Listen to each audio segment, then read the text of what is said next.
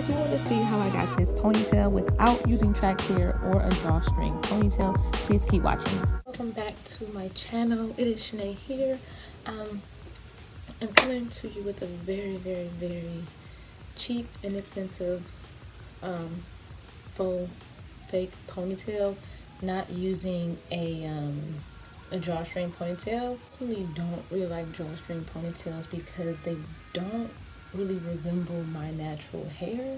So I wanted to find some hair that kind of looked like my hair if I had did like a twist out and just like wore it natural but in a ponytail form. So I went to the beauty supply store and I picked up 2 packs of this Kima Braid. It is braiding hair and it came out really good. I really love this ponytail. The good thing about it resembles my hair like to a T. Like if I were to do a twist out, my hair would look like this. It is synthetic, so it may not last you a long time. They're about $6.99 a pack, so you can always buy another pack, you know, if it starts to get too frizzy. But I personally like it like this because it resembles my hair and it looks very natural. The longer you wear it, the more natural looking it gets until it just looks, you know, done. You have to buy some more.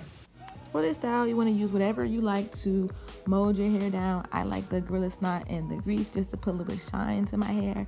You're going to be using some hairpins and then also the Kima Braiding hair in Ripple Deep 20-inch in the color 1B. Right, to make this as simple as possible to actually do, I just imagine the hair as the hot dog and the ponytail holder as the bun.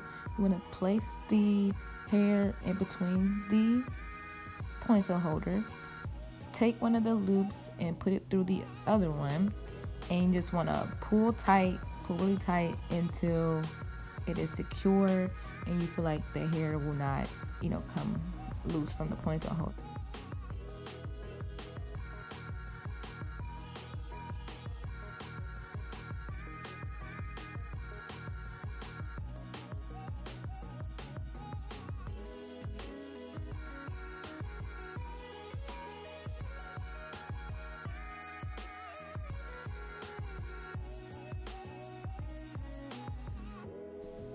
Okay, so you want to place the hair just like I have it. Imagine that that ponytail isn't there and just act like you're putting your hair in a ponytail or a bun. Make sure it's tight and then just flip the hair over the bun and there you go. Okay, and last but not least, you want to take some of the hair and wrap it around the ponytail. This is the last step, but it's most important because this actually helps the ponytail stay in place after you secure it with the bobby pins. And voila, you're done. This is my quick and easy way to do your own ponytail using braiding hair.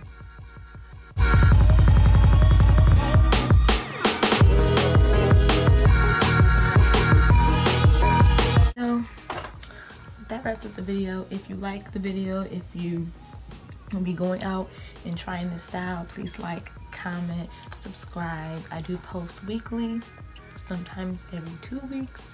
Want to see more videos that this channel is kind of what you want to see, go ahead and hit that subscribe button.